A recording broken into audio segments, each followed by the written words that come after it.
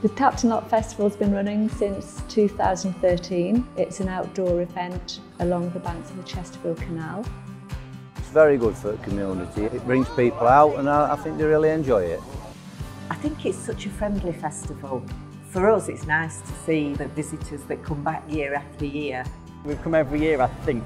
There's plenty of things to actually join in with, and all the people who are involved in it are really kind and patient. The crowds have been wonderful. We're all joining together and we do realise it's one world.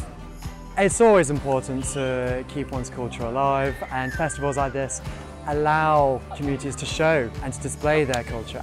The crowd here have very good energy, they're very excited. It really appeals to children. There are lots and lots of children here and they have all kinds of activities to take part in. The highlights of the event is to see people together, the community together down at the canal bank, and it's a celebration really. It's a celebration of different cultures and it's a celebration of Chesterfield.